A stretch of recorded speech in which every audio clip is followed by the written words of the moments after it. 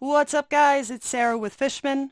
Today I want to talk about a feature within the TriplePlay software that I think is often overlooked. If you are a live performer and you're using this software, this is an invaluable feature. So let's take a look at it. All right, the first thing you're going to want to do is open up your patches window and make sure you have a pretty good amount of user patches. These would be your favorites that you're probably going to use live, that you might even use in multiple songs. So once you have those, go to Window, Songs. You'll notice that the font is really big so that you can see it if you're, across the stage or something. So you notice you got your user patches right here. And then you got your list of songs. Now, I like to think of this as a set list.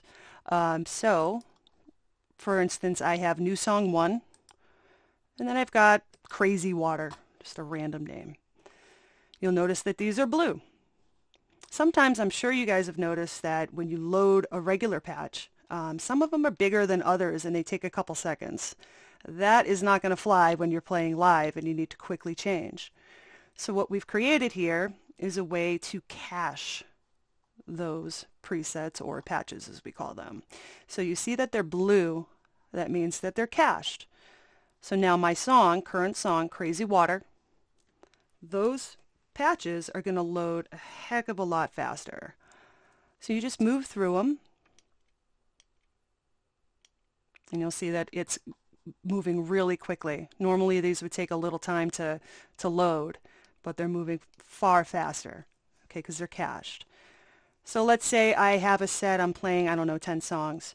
You can create a song here. I don't know, just calling it whatever. And then you drag whatever user patch that you want to use in that song.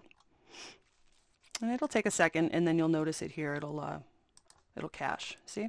Turns blue. So create your set list for, whatever songs you're going to do and whatever order you want them in. You can repeat different patches. And then you'll have a whole set that'll move much, much faster that you can use, anytime live or if you're playing at home. It's just a great feature to be able to move through them a lot faster using the D-pad or the up and down pad on your TriplePlay Connect or wireless.